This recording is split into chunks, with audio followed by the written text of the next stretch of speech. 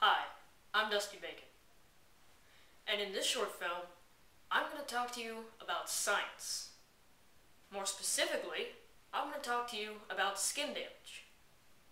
I'll break it down for you in a way that's easy to understand so that by the end of this time, you'll understand what it means. Alright, now your skin actually has several layers, but for the purposes of this video, we're just going to break it down into two. Your epidermis, a layer of dead skin cells on top, and the living cells on the bottom. Now your epidermis protects your living cells from the sun's rays. However, if it hits too many sun rays and it's penetrated, then the living cells underneath die, which is bad. So now you know about sunburns, suntans, and several other things.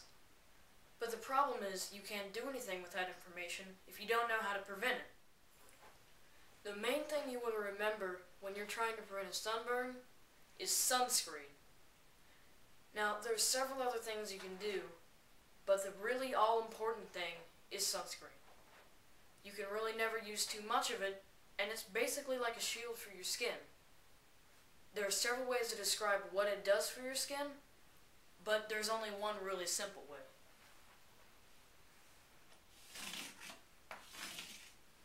Sunscreen is like an extra layer on top of your epidermis.